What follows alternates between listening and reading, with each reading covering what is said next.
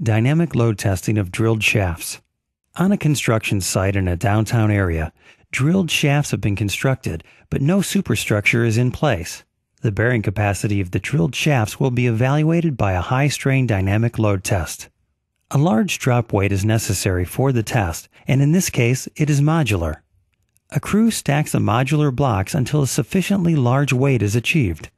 An engineer attaches accelerometers and strain transducers to the upper portion of the shaft.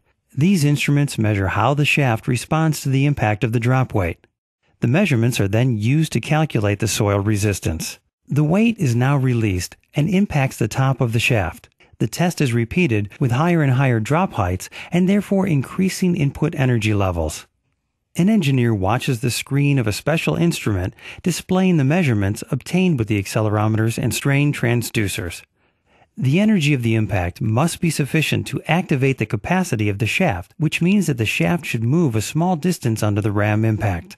This distance cannot be easily seen, but it can be measured and observed on the screen of the instrument. The engineer also monitors the stresses that the shaft experiences during the test to keep them at a level that avoids damage to the foundation. The high-strain dynamic load test works on the principle that the impact of the drop weight generates a stress wave that travels down the shaft and reflects back to the top. The animation shows the principle behind the high-strain dynamic load test. A stack of horizontal slices represents the shaft, which is hit by the drop weight.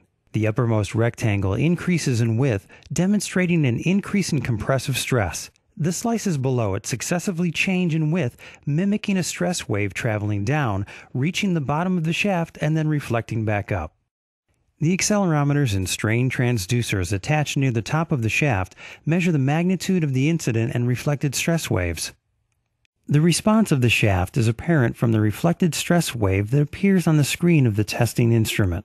That reflected stress wave is primarily a function of the foundation bearing capacity, which is what the test intends to evaluate. The test engineer analyzes field data on an office computer and uses signal matching software to calculate the total bearing capacity and the resistance distribution along the shaft. The software also simulates a static load test, presenting results in the form of a load settlement curve that engineers are accustomed to. A graph shows a good correlation between bearing capacities from high-strain dynamic load tests and those from static load tests.